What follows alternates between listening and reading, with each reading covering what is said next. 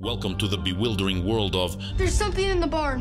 Where the serene beauty of Norway meets the chaotic absurdity of an American family's worst Airbnb nightmare. Picture this. An American family, as optimistic as they are clueless, embarks on a journey to Norway, seeking picturesque landscapes and, unbeknownst to them, a crash course in supernatural home invasion. This film, which stitches together horror and comedy with the finesse of a mad scientist performing an experiment in the dark, leans heavily into its comedic elements, especially as the plot thickens, or rather as it unravels into delightful absurdity in the latter half. Imagine, if you will, the genre as a stew, a horror comedy stew.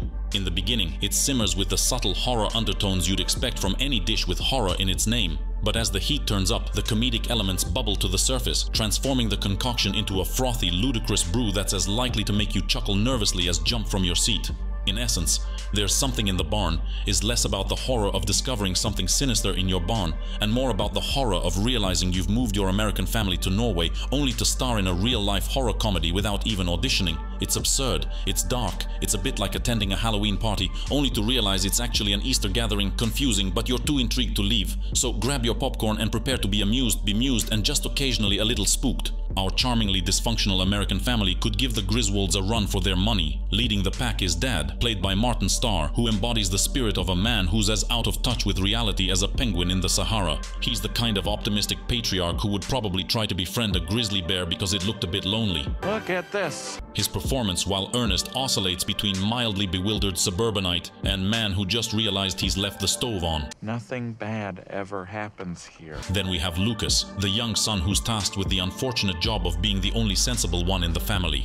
His role is akin to being the only sober person at a party, endlessly frustrating but vital for ensuring everyone gets home without adopting a stray cat. Lucas's performance, delivered with the stiffness of a school play where everyone's parents are watching, is charming in its own right. But let's just say he's not threatening Macaulay Culkin's iconic status anytime soon.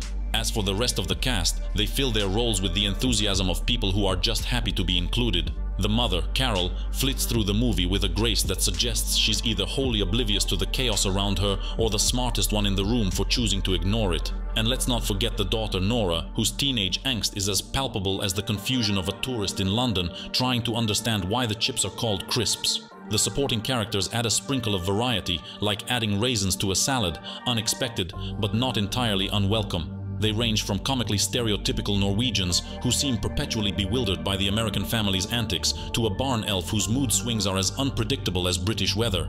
In summary, the characters in There's Something in the Barn are a motley crew, portrayed by actors who deliver their lines with a range of enthusiasm that goes from "just had my third espresso" to reading the phone book out loud.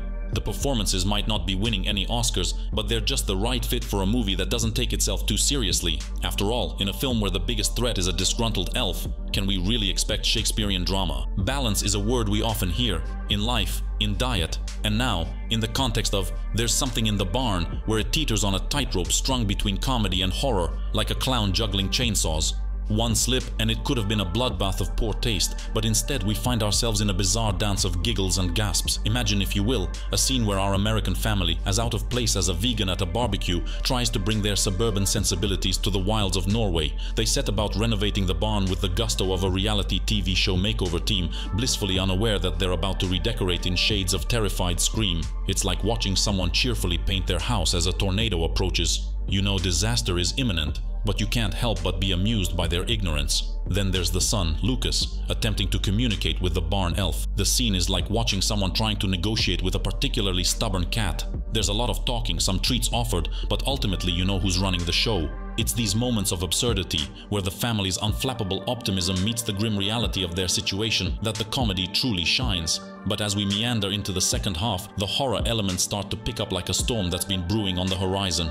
This is really bad. The barn elf, initially just a mischievous figure, reveals a darker side, reminiscent of a fairy tale told by the brothers Grimm after a night at the pub. It's here that the film takes a sharp turn into the territory of comedy horror, where the laughs are as frequent as the jumps and the elf's antics become increasingly sinister, transforming the serene Norwegian landscape into a playground of peril. One moment stands out where the family finds themselves in a Home Alone-style battle with the elf, complete with improvised traps and slapstick missteps. It's like watching a game of cat and mouse if the mouse were a deranged Christmas ornament with a penchant for violence. In essence, the movie straddles the line between making you chuckle and making you check under your bed, like a comedian who tells jokes in a haunted house. By the time the credits roll, you're not sure whether to laugh, scream, or perhaps a bit of both, a testament to the film's peculiar charm. Diving into the technical wizardry of There's Something in the Barn, we find ourselves in a realm where imperfect is the new perfect. The special effects in this cinematic escapade are akin to a magician whose rabbit keeps trying to escape the hat, charming but slightly off. Let's chat about the special effects first. They run the gamut from "oh, that's quite clever" to "did they borrow that from a high school drama department?" The barn elf, the star of our horror show, is brought to life with makeup and prosthetics that could be described as delightfully creepy if you squint a bit. However, there are moments where the elf moves with all the grace of a video game character from the early 2000s, reminding us that sometimes less is more when it comes to CGI. Then we have the green screen effects, which stand out like a polar bear in a tropical party, unmistakably conspicuous. These moments are jarringly inconsistent, breaking the illusion like a badly placed commercial break. It's like witnessing a painter who's accidentally used neon paint in a Renaissance fresco. But it's not all a walk through the technical bog. The cinematography, for instance, captures the beauty of the Norwegian countryside with the tenderness of a lovingly crafted travel brochure. The sweeping shots of snowy landscapes are so gorgeous, you'll find yourself daydreaming about your next holiday destination, elf invasion notwithstanding. Middle of nowhere. Sound design in the film is a curious beast. At times it's spot on, accentuating the comedy with a well-timed sound effect that punctuates a joke like a drummer in a sitcom. But then, in the horror scenes, the sound sometimes swells like an overzealous orchestra, turning what should be subtle scares into theatrical announcements. Overall, the technical aspects of There's Something in the Barn are a mixed bag, a smorgasbord of hits and misses that somehow add to its quirky charm. It's like attending a symphony where the musicians occasionally play the wrong notes, but they do it with such enthusiasm that you can't help but applaud their efforts. In the grand tradition of comparing every creature feature to the cult classics of yesteryears, There's Something in the Barn inevitably finds itself in the shadow of the mighty Gremlins. This comparison is not just apt but almost necessary, as one can't help but see the gleeful mischief of Gizmo and his less cuddly counterparts mirrored in our Norwegian barn elf's antics. The film is like Gremlins if it went on a Nordic holiday and decided to take up residence in a barn instead of a quaint American town. The parallels are striking. You've got your seemingly innocent creature turned malevolent, check. The small town setting with unsuspecting residents, check. And a blend of humor and horror that teeters between delightful and disturbing, double check. It's as if the filmmakers watched Gremlins, thought, I want some of that, but make it Norwegian, and voila. But the influences don't stop there. Shades of other classic creature features seep through the woodwork. There's a touch of Critters with its small, vicious creatures causing chaos, and a sprinkle of The Evil Dead's campy horror, where the line between screams and laughs is as blurred as your vision after a few too many eggnogs. These cinematic nods shape the viewer's experience by offering a comforting sense of familiarity, like slipping into an old, well-worn jumper that still smells faintly of last year's Christmas dinner. For fans of the genre, it's a delightful romp down memory lane, replete with all the tropes that made us fall in love with monster movies in the first place. For the uninitiated, these comparisons serve as a gateway, offering a taste of the genre's rich history. The film becomes a cultural education of sorts, a Monster Movies 101 if you will, introducing viewers to a world where the things that go bump in the night are more likely to make you snort with laughter than cower in fear. In essence, There's Something in the Barn doesn't just stand on the shoulders of giants. It dances a merry jig there, tipping its hat to the classics while carving out its own little niche in the annals of horror comedy. The movie splits audiences like a choice between Marmite and Nutella on toast. For the connoisseurs of absurd horror comedies, this film is akin to finding a rare, slightly odd but ultimately delightful trinket at a car boot sale. If your sense of humor aligns with the notion that a barn elf wreaking havoc in the snowy climes of Norway is inherently funny, then you're in for a treat. Fans of movies that blend the macabre with the ridiculous, think Shaun of the Dead or Tucker and Dale vs. Evil, will likely find themselves chuckling at the antics in this flick.